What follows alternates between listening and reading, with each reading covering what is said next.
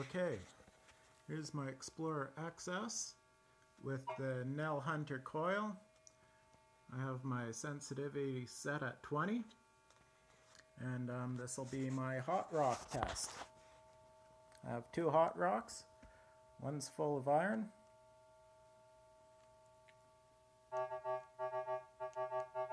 Okay, that's no surprise. Any detector would register it. This rock's actually even slightly magnetic.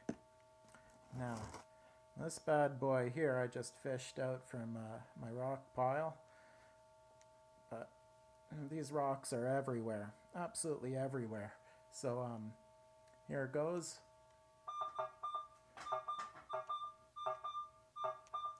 Wow, doesn't that sound like a silver coin? Sounds great, eh? You'll dig that. You'll dig that all day.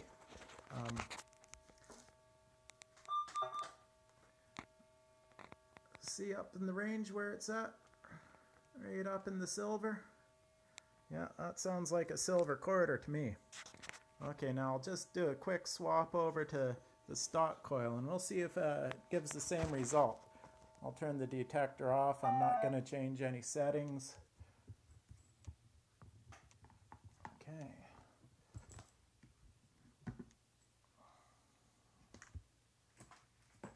Quick swap over here.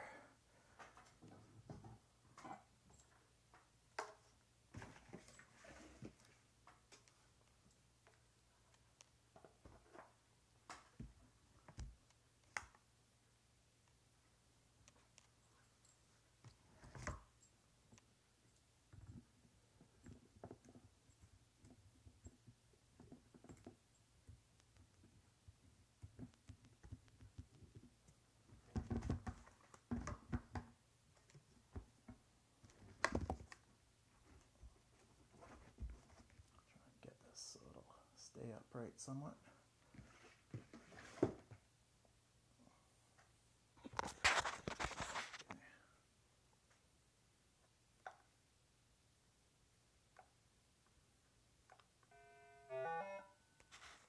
Yeah, sometimes it doesn't want to turn on right away.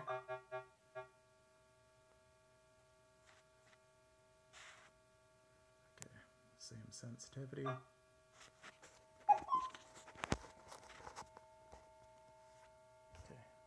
Little hot rock. Iron, like you'd expect. Big hot rock.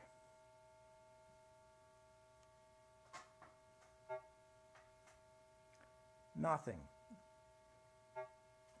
Maybe a little iron grunt. And you can see the iron's up where it should be. No silver reading.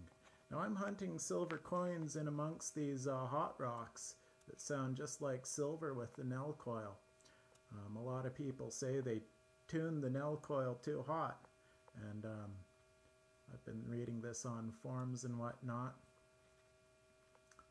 Basically for $200 Canadian, that is, I don't know, probably be like $150 American I'd paid for it.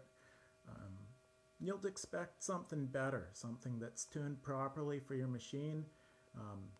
The cable, it doesn't fit properly in my shaft here. I had to modify the inside of the shaft so that the extra fat cable would fit. Basically that Nell Hunter coil is useless to me unless I'm running it in air without any rocks. I don't know. So far the Nell service has been horrible. I don't know what to do about that. I don't really want to have the expense on my part to send this darn coil back with no guarantee of a refund or anything. Yeah, so this is a lesson to you guys.